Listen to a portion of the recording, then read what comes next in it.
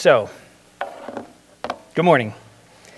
There's a chair here, but it is strictly a prop. You know I won't be sitting, because if you watched the video from last week and I tried to sit and I got my microphone caught in there, you know, I'm going to switch to the handheld today. I tried to sit in a chair and I went to get up and the microphone got caught and then the thing went off my ear and things like that. So anyway, this week, great week, preparing for this morning, had it in my heart, exactly what God wanted to say.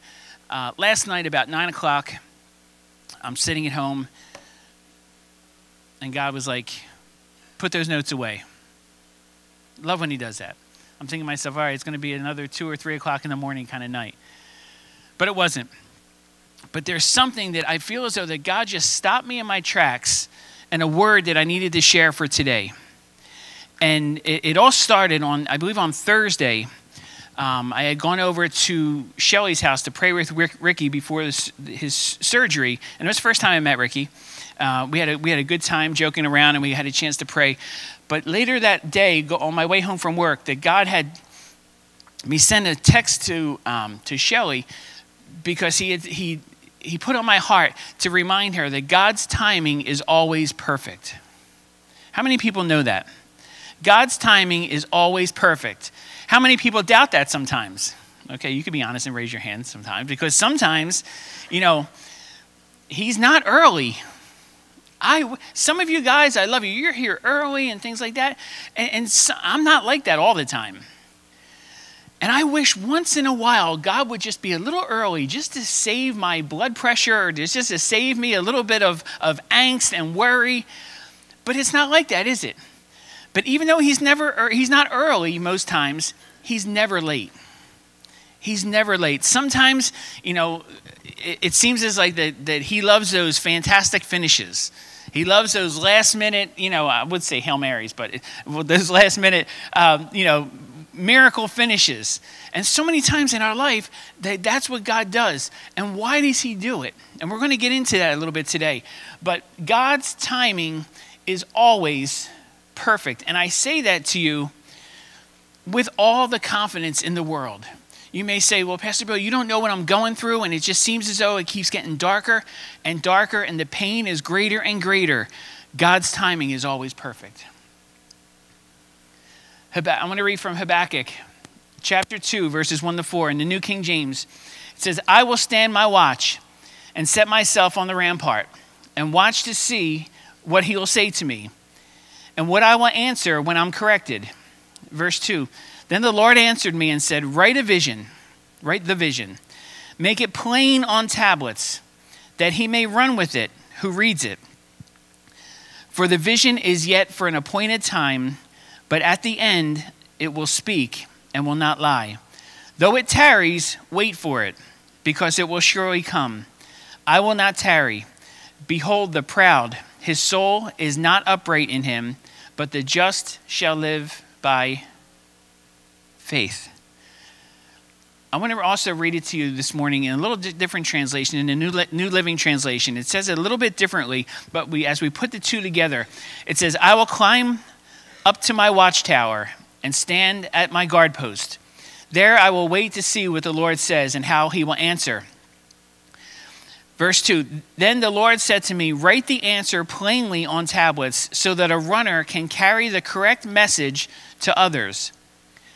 This vision is for a future time. It describes the end, and it will be fulfilled. If it seems slow in coming, wait patiently, for it will surely take place. It will not be delayed.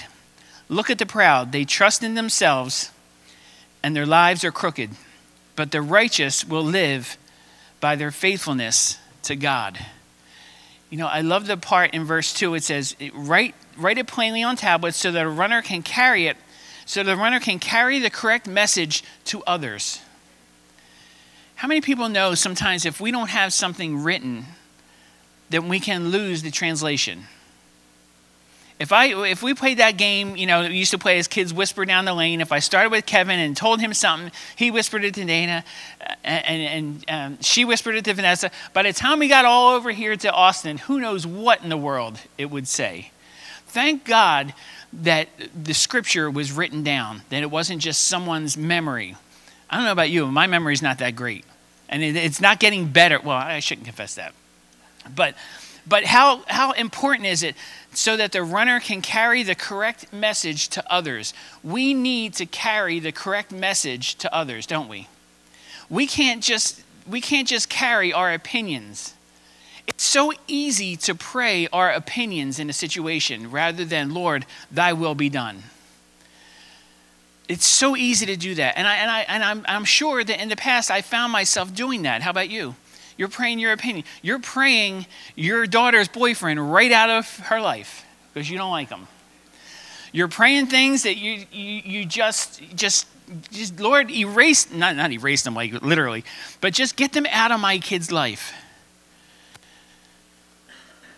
Thank God he doesn't answer my stupid prayers sometimes. Look at the proud. They trust in themselves, and their lives are crooked. But the righteous will live by their faithfulness to God. Or in the New King James, the righteous shall live by faith. That's the way we live, is by faith. And by faith means you don't know what tomorrow holds. By faith means that you don't know where 2 steps ahead are. He says his word is a light unto our path, which means we're only seeing right in front of us. It's not a floodlight 3 miles down the road. It's a light into our path. That's the guarantee. That's what he's given us. So why can we trust God's timing? Let me ask you, why can we trust God's timing? He knows what's best. Amen. Genesis 1, in the very first verse, it says, in the beginning, God created the heavens and the earth. The reason why we know God, we can trust in God's perfect timing is he created time and he rules over it. So I would venture to say that I can trust the God who invented time for his timing. I love my sister, and she's the first one to admit this, but she's late for everything. Don, didn't you say that about Kim? She was late for her own birth or something like that. I forget what you say. But there are some people that are so late. And when she says, I'll be there at 10, I'm thinking to myself, she'll probably roll in about 10:20, 10:30. She's on her own time, God bless her. You know? And I'm not saying that I'm always exactly on time. But we can trust God. Di, if you're watching, I apologize to throw you under the bus there. She does watch. But we can trust God's timing because he's the one who created time and he rules over it. God operates not on our calendar, but on an eternal calendar. Psalm 90, verses 1 and 2 says, Lord, through the generations you have been our home. Before the mountains were created, before the earth was formed, you are God without beginning or end. So he works on his calendar, not my calendar. I'm not necessarily a calendar person. Anybody here calendar people? My wife has both hands up. Some people are calendar people, and I'm envious of that because they know. I'm so thankful when I remember to put something on my calendar. And then 15 minutes before it happens, I get an alarm saying, oh, wow, I totally forgot about that. But I need to be in a certain place. But we work on his calendar. We can be assured in God's timing because God's delays never destroy his plans. His delays never destroy his plans. Have you ever felt as though you've been delayed with God? Oh my gosh, Lord. Things were going so well, and then this happens, this delay. I did a devotion a couple years ago and shared it with the church about, I was at Cooperstown. We're getting ready to play. I go there a couple times, once a year. We play 3 games with a bunch of guys. And the first day we got there, we were rained out. Boy, I can't stand rainouts. Rainouts are so like especially when you're in uniform, ready to go, and the skies open up. And you know, in baseball, you can't play baseball in the rain. So it seems like such a downer. But you know, sometimes God's rainouts are for a reason. God's rainouts are to make us, maybe to settle us down. Maybe that we take the focus off of us and put the focus more on him. I love Galatians 4, the way it brings this out. And starting in verse 1. Think of it this way. If a father dies and leaves an inheritance for his young children, these children are not much better off than the slaves until they grow up. Even though they actually own everything that the father had. Verse 2, they have to obey their guardians until they reach whatever age their father set. And that's the way it is. That's the way it was with us before Christ came. We were like children. We were slaves to the basic spiritual principles of this world. But when the right time came, God sent his son, born of a woman, subject to the law. God sent him to buy freedom for us who were slaves to the law, so he could adopt us as his very own children. And because we are his children, God sent the Spirit of his Son into our hearts, prompting us to call out, Abba, Father. You are no longer a slave, but God's own child. And since you're his child, God has made you his heir. So think of it. So father passes away, leaves everything to his 7-year-old son. Everything. The whole kingdom. But you know what? This 7-year-old son does not get everything at 7 years old. He gets it at an appointed time.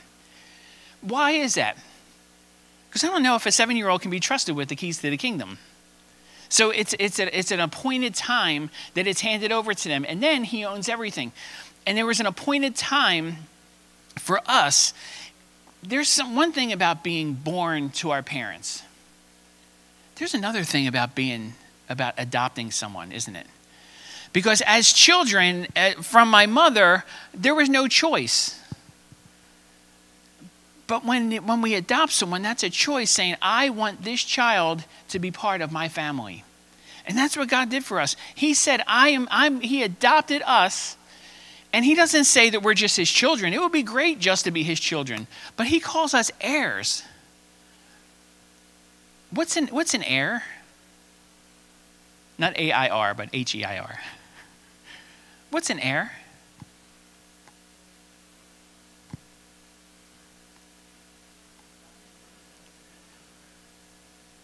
What's that?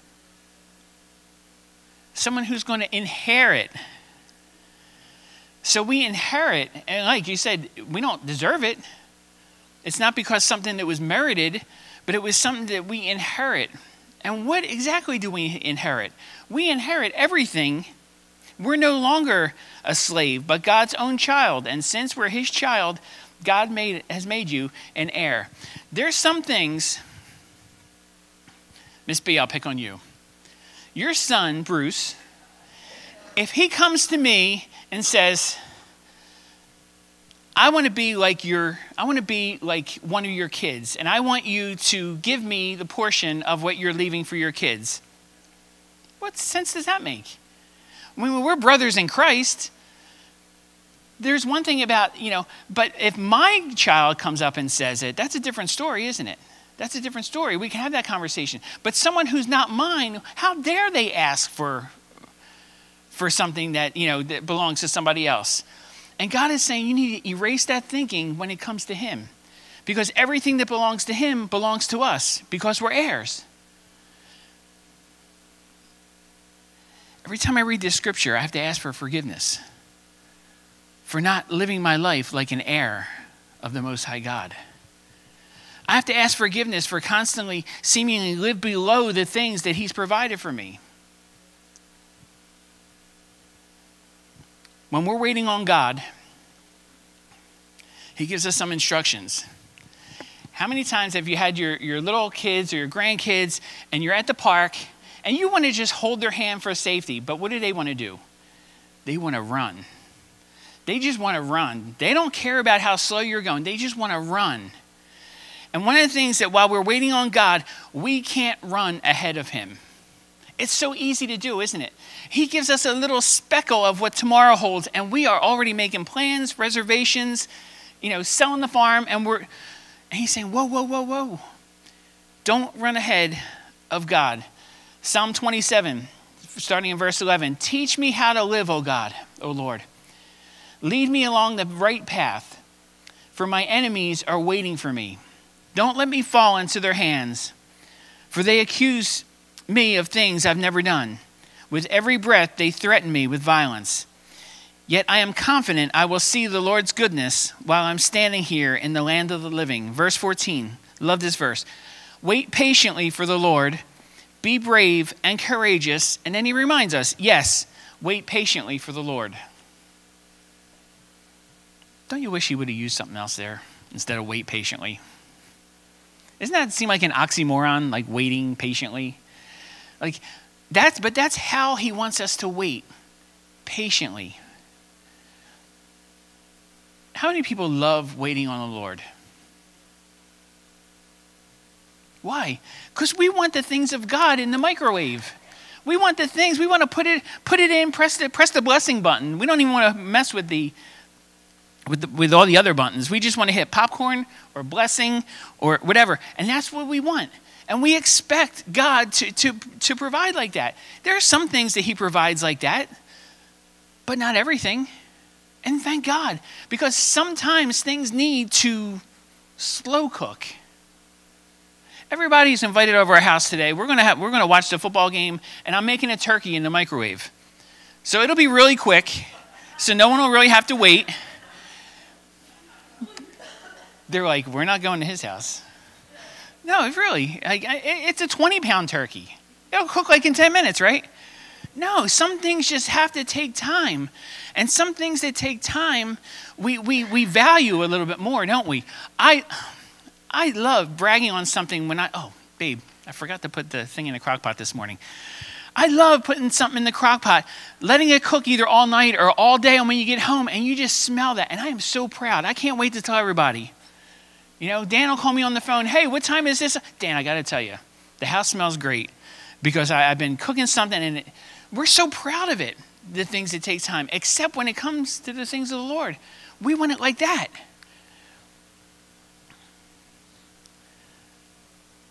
While we're in this maybe delay, look for God's purpose in the delay. Because God's delays prepare us. God's delays protect us. Have you ever thought of that? I read something this week. I read a testimony, not a testimony, but I read an account of all these people that were supposed to be someplace, but they weren't. Some got caught in traffic. Some, their kid threw up before they left, before school.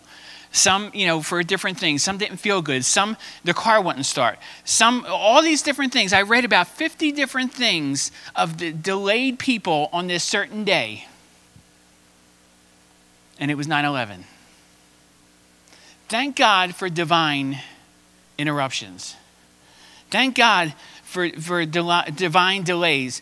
Psalm 33:20 says, we wait in hope for the Lord. He is our help and our shield. Don't despise traffic. Don't despise the person in front of you in the 10 items or less line that has 40. Right? Maybe you're there for a reason. Maybe God's protecting you from something. I remember one night that I was supposed to meet my wife someplace. I forget the time. Let's just say 5 o'clock. And I got home at 4:15, and I thought, I got plenty of time. Do what I have to do, meet her at 5 o'clock. Well, I was taking the trash bin in from the house before I even got into the house. And this guy was walking the street. I may have told this story before. This guy was walking around on the street, walking his dog. And I get into a conversation with him. And a conversation about the things of the Lord, about salvation, about what a horrible life he had. Next thing I know, it's like 6 o'clock. And my phone was in the car because I wasn't expecting to be there that long. She is freaking out because she's thinking the worst. She's going to come home and find me like laying out somewhere.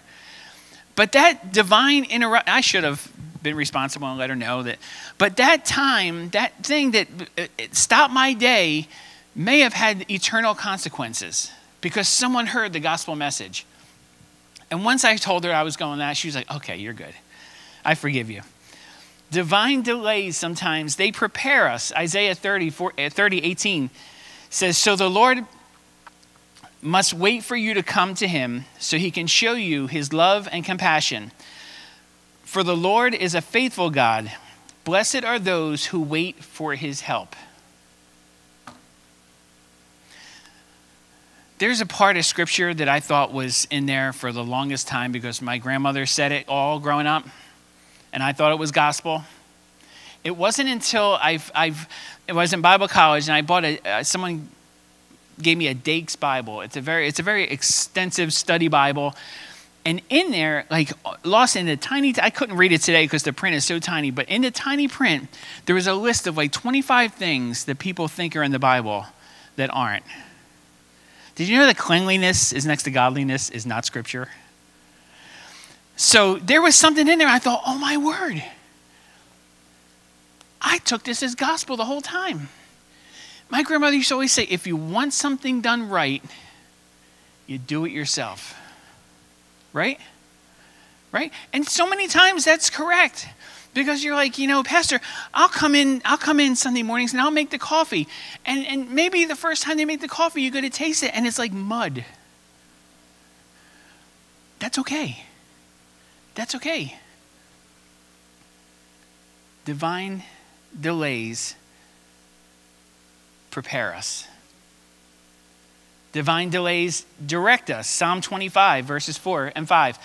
Make me known your ways, O Lord. Teach me your paths. Lead me in your truth and teach me. For you are the God of my salvation. For you I will wait 10 minutes. It says, for you I will wait all the day. All the day. So he directs us, he prepares us, protects us, and that's all delays. There's a church in Fairless Hills, Pennsylvania that I interned at after Bible college or during Bible college. And the pastor of the church just recently passed away about a month ago.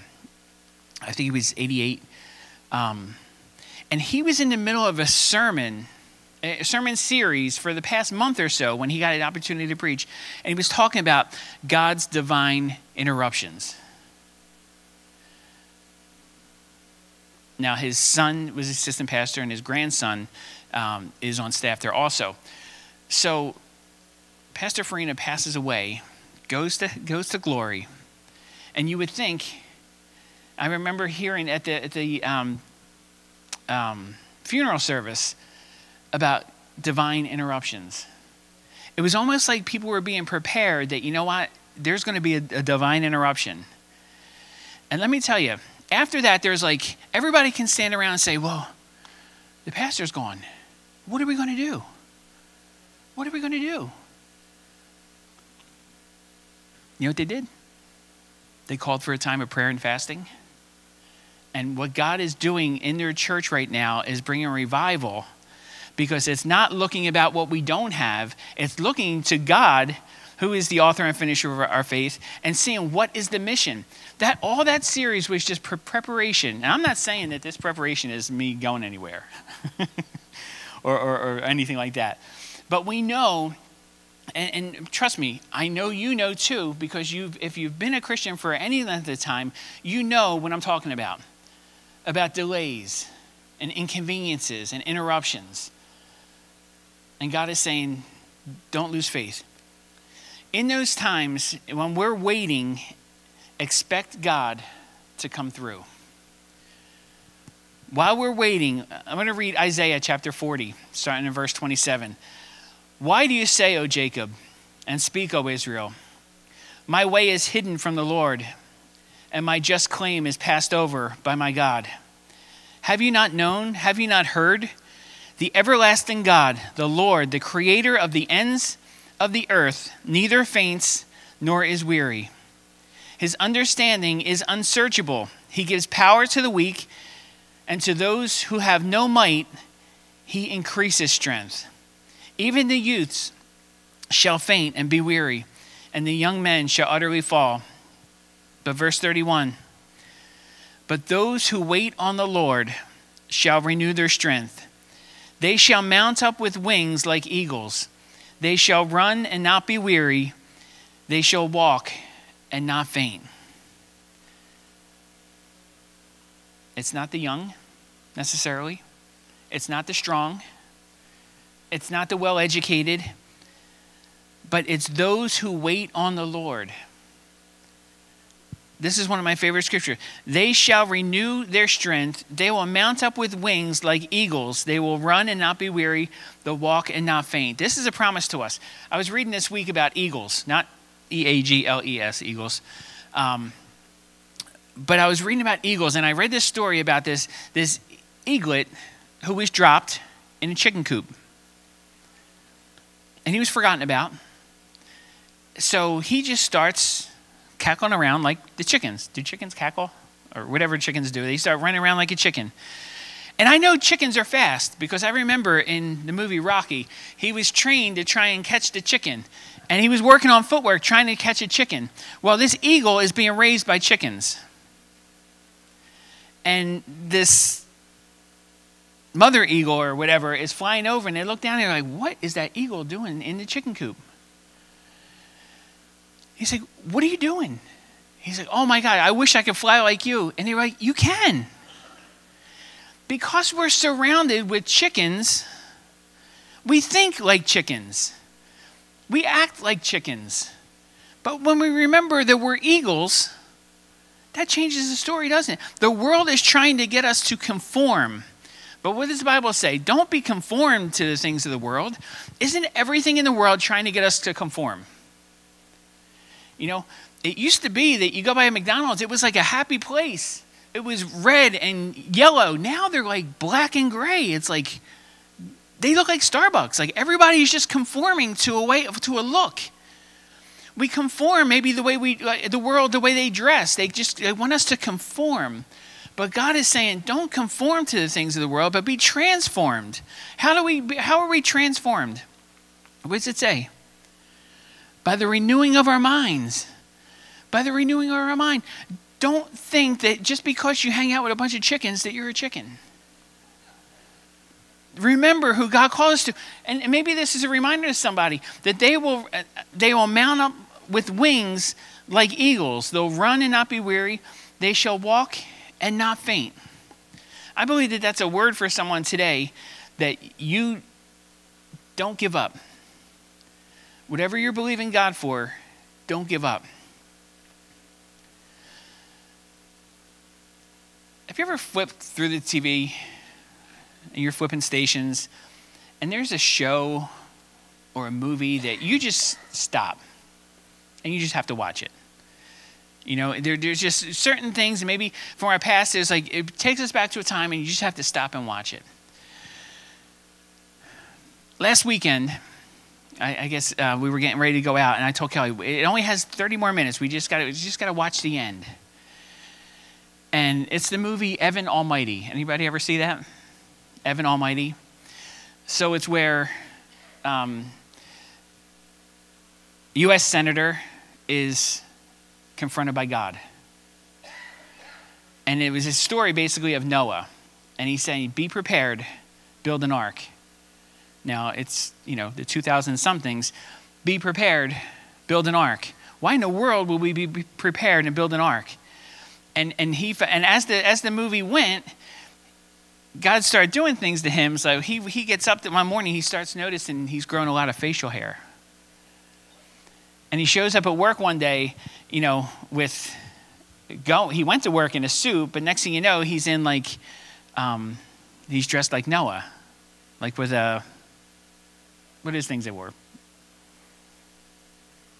Robe or something like that.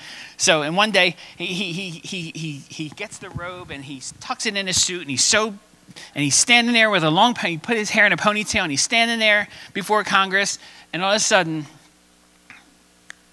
something happens, and he's dressed like Noah.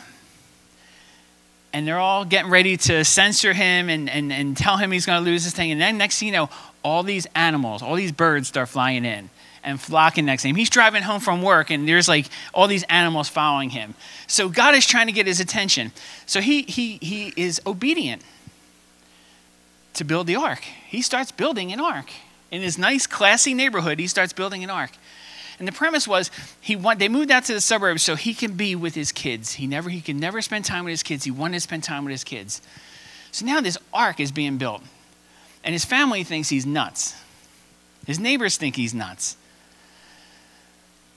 But everywhere he goes, everywhere he turns, the Lord is talking to him everywhere he turns. So the wife says, you know what? After that latest fiasco with the animals, like, we're going to my mother's house. She's on her way to her mother's house, and she's having lunch at this restaurant with the kids. And the kids use the restroom, and she's sitting there, and this waiter who comes by, who's Morgan Freeman, who plays God. And he says, what's the matter? And she goes on to you can go to the next slide. She goes on to talk about the things that are going, that life just, that's kind of the way he looked. But one of the phrases in the movie just struck me. He says, let me ask you something. If someone prays for patience, do you think God gives them patience? Or does he give them the opportunity to be patient? If they pray for courage, does God give them courage, or does he give them opportunities to be courageous? If one prays for their family to be closer, do you think God zaps them with warm fuzzies? Or does he give them opportunities to love each other? And that just smacked me in the face. You know, the things that we pray for, we pray through our own lens. And yet God is working it out. And my question to you today is, do we trust him enough to be working behind the scenes? Do we trust him to know he's working even when we can't see it? Faith is not seeing. Seeing is seeing. Faith is believing things that we can't see, but knowing that it's happening. What does the Bible say about faith? Faith is the substance of what? Things hoped for, the evidence of things not seen. How can faith have evidence? Let me ask you, have you ever stepped out in faith and God met you where you were? Let me tell you, asking Jesus into your heart is a huge step of faith. Because it makes no sense to the world. It makes no sense to the carnal mind. Asking Jesus in your heart is the first step of faith. Because guess what? After you ask Jesus into your heart, is there a certificate he gives you? Is there something you could put in your wallet, like similar to your voter registration card or your driver's license that says saved? You know, in case I die, DNR, because I'm going to heaven. No, there's no card like that. Our whole premise of salvation is based on faith. You don't have to answer this out loud. But can anybody talk you out of your faith? Can anybody talk you out of your relationship with God? Why? People are trying every day, aren't they? People are trying to make you think that there's no God. You're a fool for believing in God. But God uses the foolish things of the world, he says, to confound the foolish things of the world, to confound the wise. What are you praying for today? You don't have to say that out loud. What are you praying for today? We may think we know how the answer is going to come, but can we trust God that if we're praying for patience, he's not going to zap us and say, okay, you have patience now. No, he's going to, put us in situations where we have to use patience. If we're praying for courage, are we automatically, we're going to go into the phone booth like Clark Kent and come out of the phone booth like Superman? It's not like that. I wish it was. They don't even have phone booths anymore. If we ask to be closer with each other, is it just a matter of having a fellowship dinner and everybody in the church showing up? No.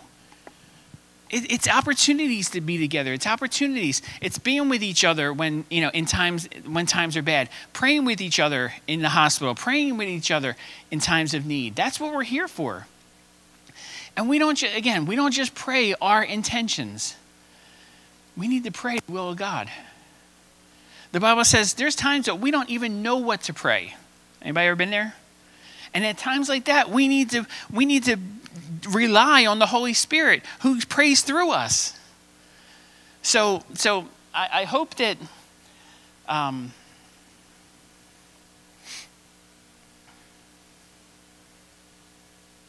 I hope that someone here needed to be reminded that God's timing is perfect. Before we close this morning, there have been a couple people that have been in conversation and asked that, one of the most powerful things that we have at our disposal is our testimony, right? Revelation says we defeat the enemy by the blood of the Lamb and the word of our testimony. And I just want to open it up here today, not put anybody on the spot, because I think some people may have been preparing for this.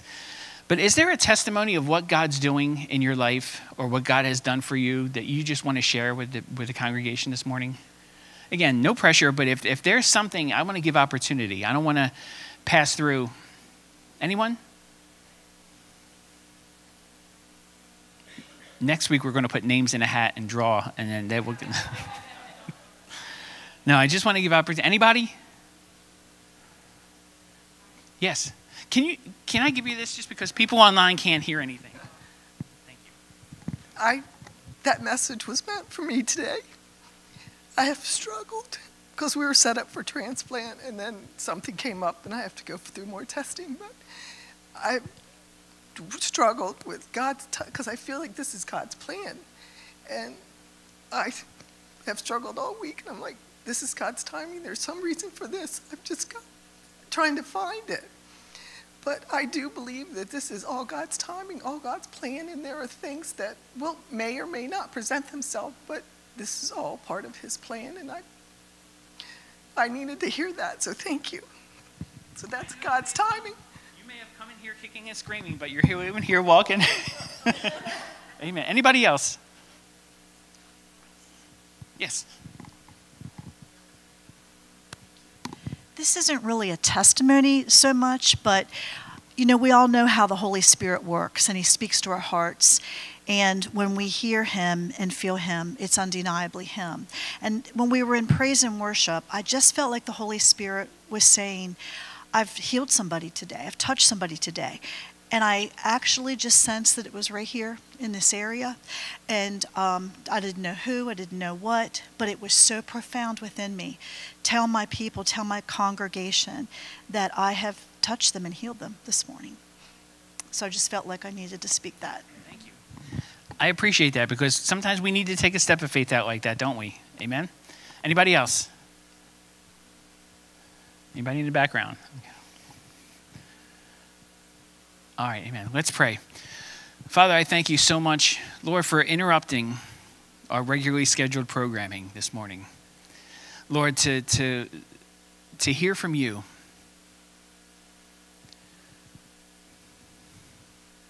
Lord, for someone may have come in, such as Kim feeling this way, but Lord, maybe something when we leave these doors, that there may be an interruption or a pause. And Lord, the very word today from your word, Lord, is preparation for us.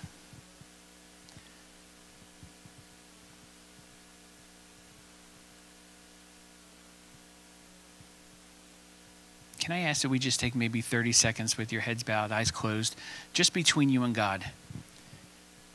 I just want to give opportunity, just in the quietness, that before we leave this place, that we would just search our hearts.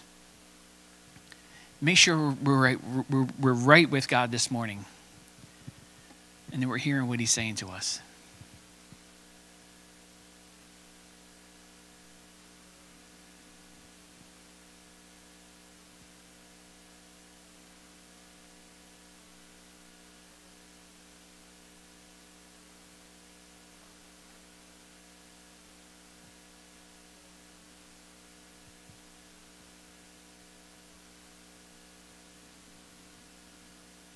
Thank you, Lord. Thank you, Lord. Thank you, Lord. Thank you, Jesus. Thank you. Lord, I thank you for what you're doing among the people in this congregation, in this body of believers, Lord, in this place for such a time as this. And I pray, Lord, that as we go from this place, Lord, you would give us a boldness that we may not have had before. Lord, to share your word with somebody, to share our testimony with someone. Lord, I thank you that that's the way the kingdom of God is built. Lord, we're interested in building the kingdom of God, not necessarily the church of God. But Lord, it's all about your kingdom and it's all about souls. And I pray, Lord, you would you've given us the power, Lord, through your Holy Spirit to be a witness. And I pray, Lord, that we would remember in the same way that we remember today, Lord, that you call us heirs of your kingdom. And I pray, Lord, that we would walk in that. Lord, I come against any kind of doubt that would try to fill our minds, anything that would try to conform us to the things of the world. But Lord, we make a decision here this morning, Lord, that by the renewing of our mind, that we would be transformed, Father God, to the things of you and not conform to the things of the world. I thank you for this special time today, Lord. We pray these things in your precious name. Amen. Amen. Amen. God bless you as you go. There's take time to fellowship, whatever you like. Yes, Dan. Thank you, Dan. Just in a better way to have some more information in a situation like last week when we had to cancel service, that I wanted to make sure everybody was contacted. So when you leave, Dan's going to give you a form. If you could just fill it out, you could bring it back next week, whatever. Just some information, a couple questions on there, so we can better communicate with you. Amen. Amen. Thank you, Dan, for reminding me. You are dismissed.